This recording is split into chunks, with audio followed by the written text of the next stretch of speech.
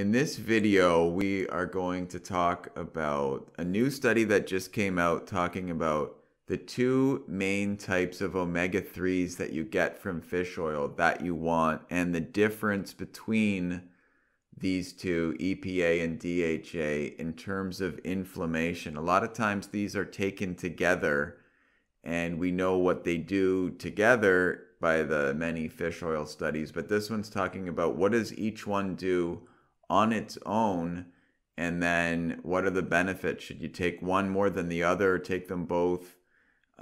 Which are the benefits of each? And it's a new study, it's a good one, so we're going to get into the details here. The actual study details, the link, I will put it in the description of the video if you want to get more info, but we're going to go over most of it right here.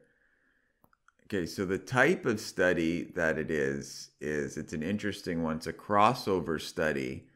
And if you don't know what that is or you forget, it means that you divide the people, the participants, into two different groups, and both groups randomly get each of whatever you're doing. So in this case, both groups will get the EPA, both groups get the DHA, but you don't tell them who's getting what and when. You just sort of, for half the time, group A gets DHA and group B gets EPA, and then you switch it later. So it's not you're comparing some group taking one thing to another group taking another thing. Both groups get both and they switch it randomly. And it's also double blind, meaning they don't know which one they're getting, and the researchers don't know either, but everybody is getting all of it. So that's the crossover design, and it makes it so that you don't need as many people in it in order to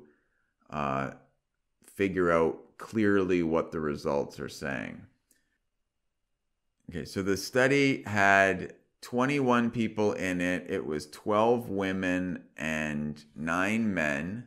In the crossover study, they divided them into two groups randomly, and they were between the ages of 50 and 75, and they were diagnosed with chronic inflammation.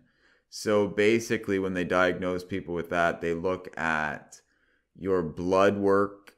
There's usually some physical markers with that, but when you're looking in blood, there are several different types of proteins like C-reactive protein, interleukin-6. There's several different ones, but they look at a number, and in the description I'll put which ones they're looking at in the link, but they look at these blood markers of inflammation, and if you're high in these pro-inflammatory proteins, then you have a lot of inflammation, and all the health concerns you're worried about can go along with that. And if you have low amounts of these markers, then that's better on average. And they started the study actually with a 4-week lead-in period. So for the first 4 weeks of the study, they gave everybody some sunflower oil, which it has no omega-3s at all, and they did that just to get a baseline reading for everybody. So they were all taking the sunflower oil with no omega-3s, and then they could see how much inflammation was in each of the participants. And that's why they did that. And then the duration of the study was 3 more 10-week periods. So group A would get 10 weeks of DHA, group B would get 10 weeks of EPA, and then they did a 10-week washout in the middle to sort of let the results get it out of their system, so to speak, so that it didn't matter which order they were doing it in. And then they did a third 10-week period where group A got, EPA when they would have had DHA, and vice versa in the second one. And the dose was a pretty high dose. It's actually higher than a lot of the governmental bodies recommend. A lot of doctors do recommend this type of a dose, but it's interesting. It's on the higher side. They were giving 3 grams per day of DHA or EPA in the study. And now we get to the results, which I think are interesting. DHA reduced 4 different pro-inflammatory proteins, and EPA only reduced one of these inflammatory proteins in the blood. And DHA also lowered white blood cell secretion in 3 of the pro-inflammatory proteins versus just one for EPA. So it sounds like on the surface that DHA is a lot better, but if you look at EPA, and this is actually a very important one, it improved the balance or the ratio of pro and anti-inflammatory proteins. And that's one of the biggest reasons that you take omega-3s is you want to balance your pro and anti-inflammatory proteins in your blood. You do want some pro-inflammatory proteins. It's part of being a healthy human. Just generally, we have too much chronic inflammation. That's just sort of the typical state of humans in modern society. So to get that into balance has a lot of health benefits that go along with it. And I have a couple of quotes from scientists who actually worked on the studies. All right, we have a couple of quotes here from the scientists that worked on the study, and I think both of these are interesting, so I'll just quote them here. In our bodies, there is always this balance between pro-inflammatory and anti-inflammatory proteins, and we found that EPA was better than DHA at enhancing that balance. For the prevention of cardiovascular disease, previous research tells us that balance is very important. So the more you look at this, the more you'll realize there are a lot of health benefits to having that balance in the right balance. So that is a huge benefit of EPA there.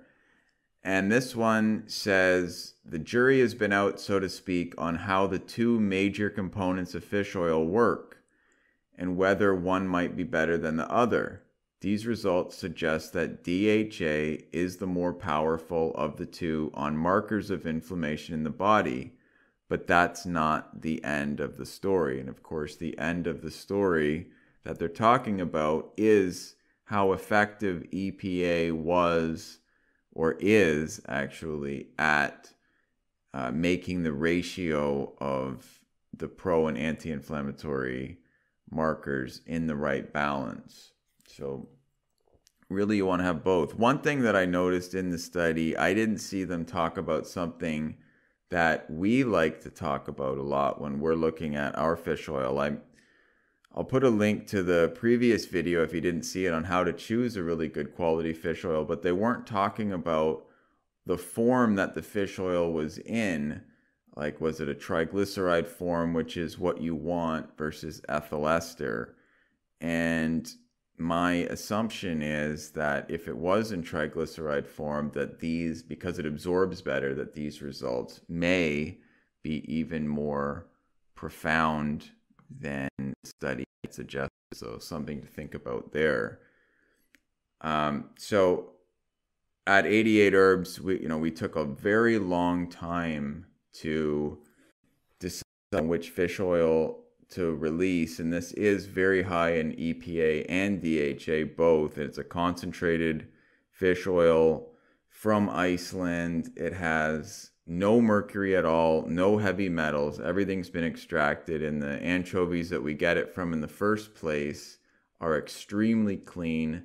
We mix it with natural lemon oil, and it is in the triglyceride form. There was a whole other video on that you should check out, but this is the high absorption form where the bioavailability is far superior.